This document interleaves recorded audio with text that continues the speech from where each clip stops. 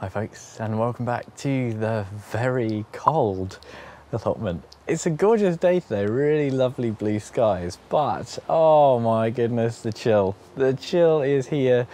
It's arrived and it's proper. We've not had any frosts overnight, but today it's about 5 degrees. It's Friday afternoon, and even in the tunnel, it's pretty chilly, so I'm glad I'm layered up. But what are we doing today? Well, I don't really know. We're gonna try and do a bit of bodging with the guttering. Look, I've got that, and got some glue. So hopefully that's gonna go well.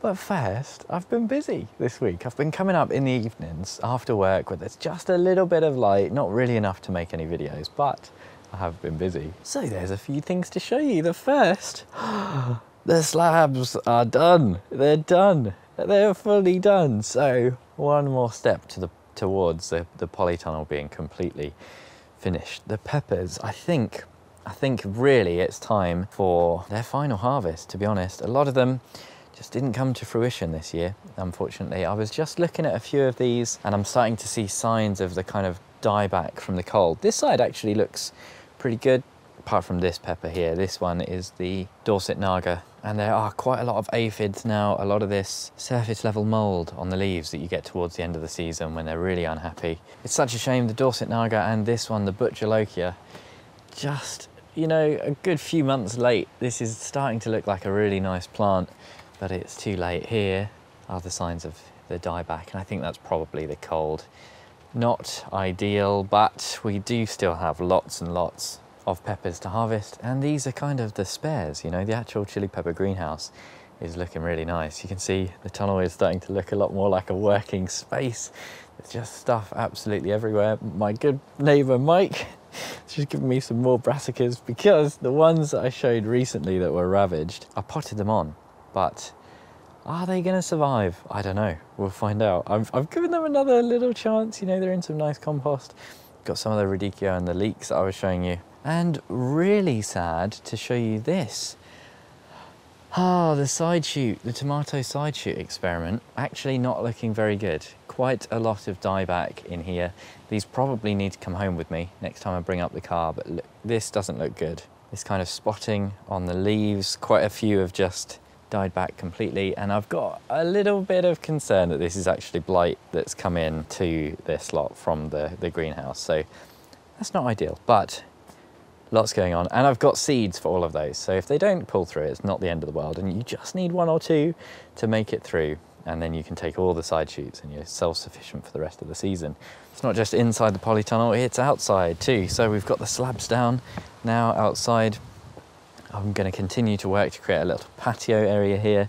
You might wonder, why is there a load of wood chip between the two levels of slabs? Well, there's a big height difference here, and I thought instead of putting in a big step, I'll just chuck down some wood chip, and this is mainly just so I can get a wheelbarrow up and down here and it looks a bit nicer than the white membrane that I've got. I had to get went a bit janky there where I've got the spike in, but all around the side now we've got the membrane down and the wood chip just to stop weeds, and always been a bit worried about weed growth right along the side of the plastic, but got the whole side of the tunnel done now. So this is quite a few barrow loads of wood chip, got a really thick load on here just to mulch down and prevent the weeds for the season. This is going to be a bit more of a growing area. I've got some celeriac in there for now.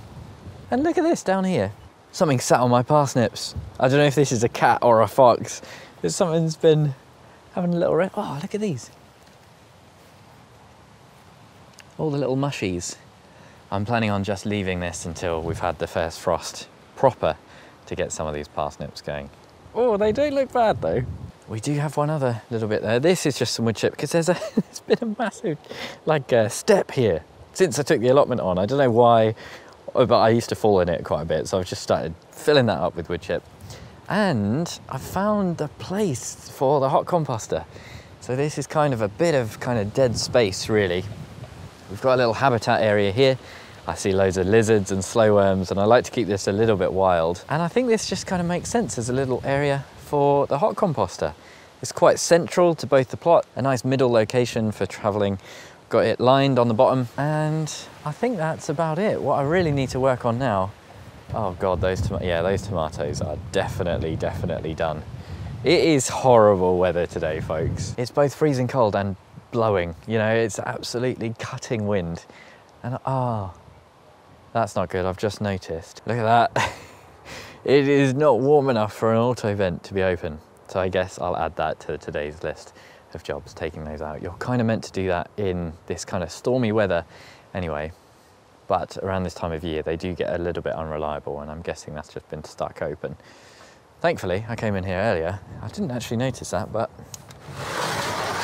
one of the first things I do, I check the tunnel and I check these. I check these babies, and everything looks quite well in here for the peppers. So I've just been having a little play around with these guttering thingies. They're the wrong size, and what would be sensible is probably measuring up and buying the correct one, but I've got them. I figure I might as well use them. I had a great comment from Glasbeck DIY. Always leaves me really good comments, really practical solutions and advice. I wouldn't be very far without my comments from people actually giving me good advice, but he did mention a website, Greenhouse Spares, which I've never used, but they do stock all sorts of useful stuff. So if you've got an allotment and a greenhouse, or they sell all sorts of little bits and bobs, quite a useful one to know. Now, the issue with these is they are designed to sit inside the channel. So you see there's a little lip here. That is kind of meant to sit inside. And sitting inside is good because it means gravity is kind of holding it in as it goes down. I think what I'm probably gonna do, we're gonna bodge it properly and just do it. Oh, look at that. There's a tiny little screw in the way. Look at that horrible little thing. And then I'm just gonna hope the glue holds. I'm gonna shove it on the bottom and just hope the glue holds. I've done it on the other one, and don't give up the day job, JB. Look at that. It could do with maybe a little bit more, but I've basically just gone, sod it, and stuck as much glue as I can possibly get to fill those gaps either side. It's pretty strong glue, so I'm hoping that will do. And then I'm gonna probably just put a bit of hose pipe inside. It is an absolutely gorgeous day today, but it's the first time I've been properly cold, like I'm absolutely freezing. And I found a tiny, tiny little flathead screwdriver. I don't have a drill or anything, this is just seized. This is like that kind of old greenhouse seizing that I know and hate so well. No. That is not going to budge, so I think I might just have to work around this. This is actually from a Christmas cracker. One of those tiny, tiny little screwdrivers. Oh, it's nearly... That sun is so low. It's about 2 o'clock. The season changes so quickly, doesn't it? This is the stupidest bloody thing. So I don't have a screw, but I do have this step drill bit for drilling holes, kind of circular holes in things. And I can manually just about poke it through this, and I think I'll be able to create a hole that the screw can slot into, and then we can glue around it. Oh, look at this, magic. Where there's a will, there's a way, eh? Eh? Look at that, perfect, maybe. Does it actually line up? Oh, you know, that's not bad. Oh, absolute magic, that'll work, that'll work.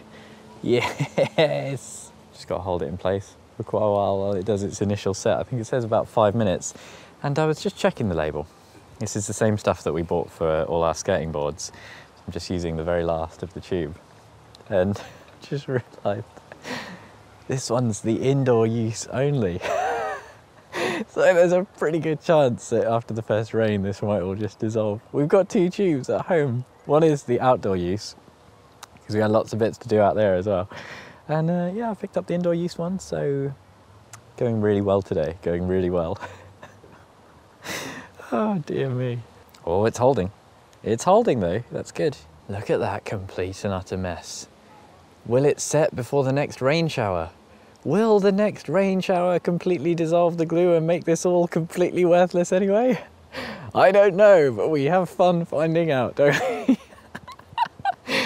So I've just got them both in, and I thought, oh, I'll put the what do you call it? The cold, my brain, hose pipe. I'll glue the hose pipe in, and then realised if I wiggle that, it's going to come unstuck. So I'm going to leave them for a bit. Hopefully they will set and I can do the glue before I leave today, because Jess needs that glue gun back. And she was like, you better bloody bring it back to the allotment. She's going to use it earlier. And she was like, you've got another tool at the allotment, which is fair. It's very annoying, isn't it? Now, two choices, I think, for what to do next. I need to do something to warm up. I should really do that auto vent, but that's a fiddly cold job. Although it is in the greenhouse, maybe I should do. All right, let me do that first. I've actually got lots of experience setting these up now, and can I remember how you take this out? No, absolutely not. Oh God, it's cramped in here. Oh, look at the peppers though. Oh, look at the colours. Oh, it's so good. In the depths of November now, it's so cold coming in here. But it's gonna be a bit warmer once I've got this fixed. Something actually went right. It's as simple as, okay, well, it nearly went right. Okay, well, that's fine. That's a job for next year. It was as simple as removing the pin and unscrewing it. Now, I've just lost the pin. That's why you heard me go, oh, I put it down and immediately lost it. Now, I lost it last year as well and just used a cut piece of wire to hold it in there. So this can go back home and hopefully it'll be okay next year. I'm not sure if it might need replacing. It might be that it was stuck open because it stopped working, or it might just be the extreme temperature drop. I'm not sure. We'll take it home and see how it does next year. They are disposable, but they're meant to last kind of 3 to 5 years. I think I've only had this for 1 or 2 seasons, so maybe it is done, It says 2020 on it, actually. Just before I got distracted, I was thinking 2 jobs. Either clear out the tomatoes, very gross. God, let me show you them quick. I've just seen them from outside today, but oh my God. Whoa, okay. Sungold are falling everywhere. Oh, it is nice and warm in here though. But oh my God, the smell. Yeah, that's not good. Wow, the mold. This black strawberry plant. That's gotta be blight, hasn't it? That's gotta be blight. Or something, some kind of infection. How's our bearded tomato doing? Still there, still gross. So I could do this, or I could do this little no man's land. And in fact, I'm definitely gonna sort this little no man's land because it's not raining, and it's always bloody raining at the moment. So if I've got a job in the tunnel or in a greenhouse, I save that until it's raining.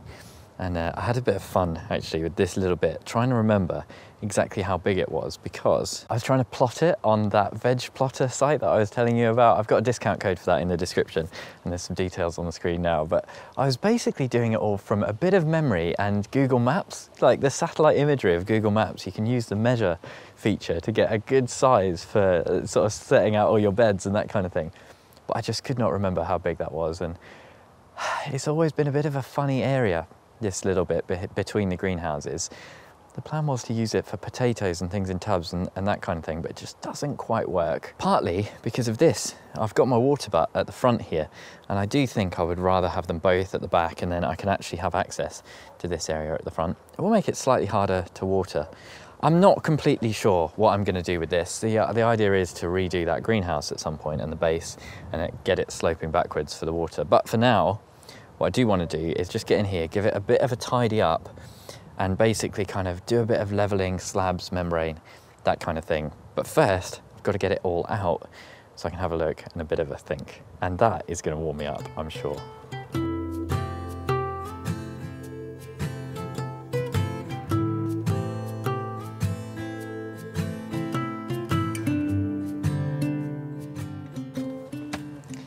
Now, to be honest, I've done the exact same thing that I did in the last video where I was clearing up, where I've started something and gone, oh, why have I done this? This is really stupid. But this is one of those bits of the allotment that's been really bugging me for a really long time, and that I felt like I needed to sort out. And I really only wanted to get this corner sorted so that I could have the water butt kind of nicely connected in and nice and level, so the water butt's not all wonky. You're not worried about it falling into the greenhouse and that kind of thing. But you know, the area around it, I feel like I should sort out at the same time. It just kind of makes sense. But it's one of those things where I've just moved a load of stuff, and now where do I put that? A lot of that stuff needs to go in the shed. And It's one of those kind of, you know, it knocks one job knocks on to another, because the shed is just shocking. It needs a complete like rebuild. You know, if you've never seen this before, because I don't show it very often, it's just like, I can't believe it survived the storm, to be honest, and it is full of stuff. Very, very wet stuff, I might add, because this is all just rotting wood. And I think a lot of this I might move into the tunnel, especially for winter. It kind of comes into the greenhouses and out as and when necessary. But I think I might do that now. And then there's a load of space in here for a lot of the bits that I'm clearing up. Oh, what am I bringing with me? I am so incredibly jealous of people who have proper actual sheds. Like sheds you can go in and enjoy. Mine is so bleak and depressing. At least that one was always like that. It's not my fault that it's quite so grim, although I could have improved it at some point. There's a couple of people on YouTube with sheds. I have such shed envy. There's one who's a really young lad. He's only 12 years old, Freddie's Allotment. I did a little community post about him the other day because he's just hit 1,000 subscribers, which is amazing. Really, really pleased for him. But he can go, it's only a little shed, but he can go in there and make a cup of tea. He's so organised as well. I think I've seen some of his videos recently, and that might be why I've got a bit of an organising itch.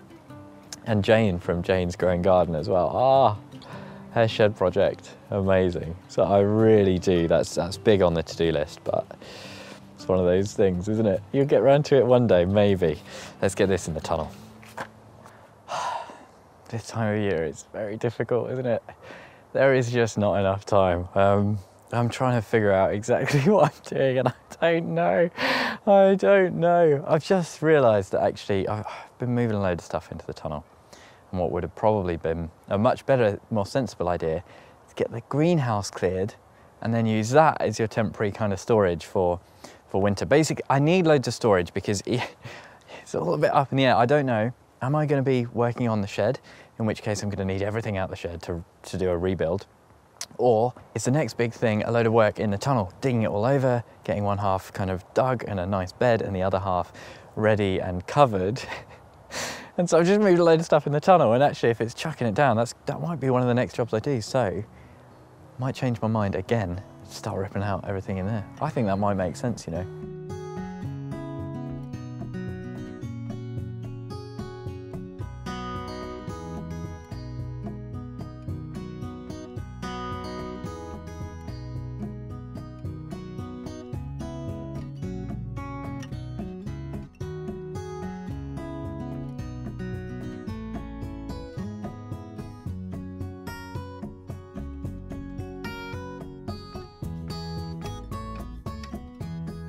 Second lot full up, and it's looking so much clearer in there. There is some properly disgusting sights.